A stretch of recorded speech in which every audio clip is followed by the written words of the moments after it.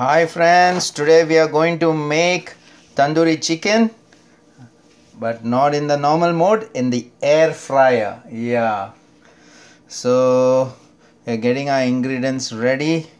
Actually, we'll need the chicken drumsticks. You see over here, I just put it underneath now. Okay,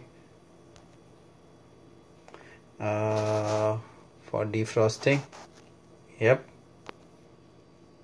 And then you see I'm going to make ginger paste. So this is how I make ginger paste. I took fresh ginger, peeled off the skin in such a way, so how the skin is peeled off, and I've taken few fresh garlics. I put them in water.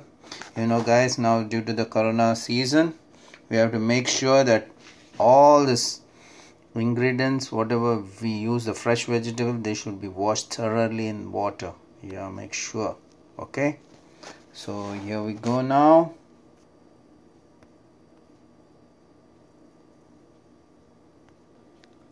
we'll be cutting the edges like this.